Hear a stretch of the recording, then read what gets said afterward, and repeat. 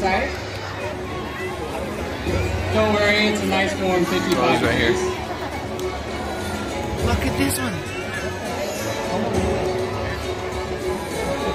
And here she comes.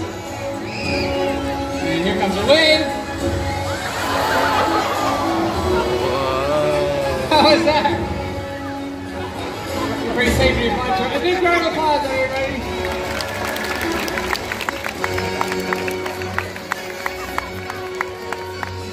Very nice.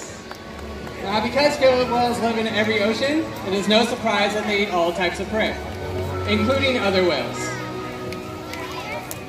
The blue whale, coming up on the screen, is the largest animal on Earth. It is 5 times longer and 50 times heavier than a whale like a Maya.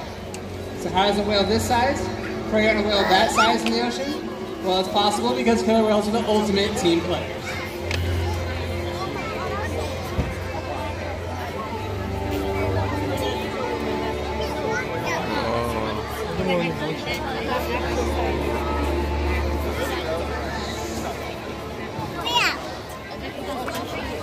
In this example, we see the larger male orcas surround a sperm whale, forming a perimeter, while the females continue to drive the whale forward until it reaches exhaustion. The calves then move in to join the adults in the group. Whatever their prey, killer whales always cooperate and hunt together, making them a highly successful predator.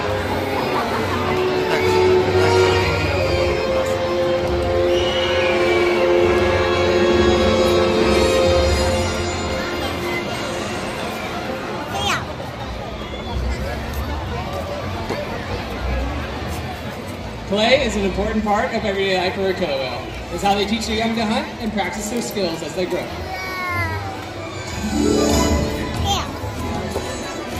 Orcas spend a lot of time interacting and showing their playful side in the wild and right here at SeaWorld.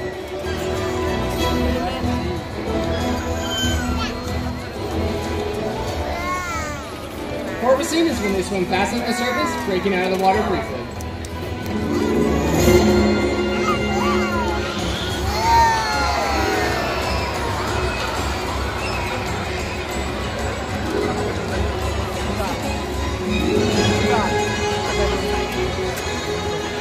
You can see them do this when catching a ride in the wake of a boat or when surfing in a wave.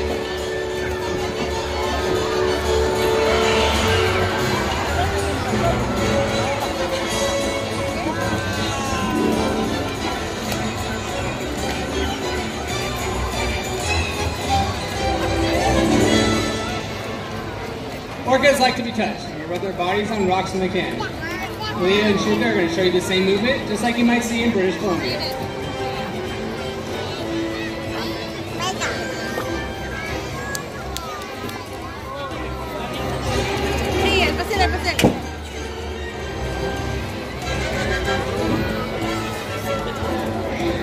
Stand up.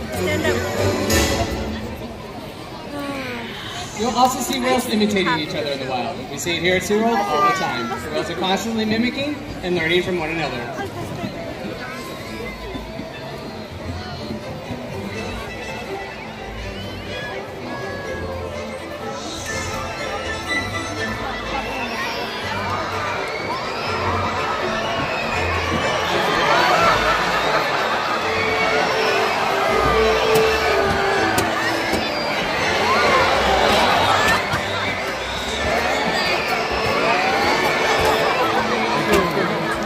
Behavior has a purpose. In the wild, the tail may be used to stun fish.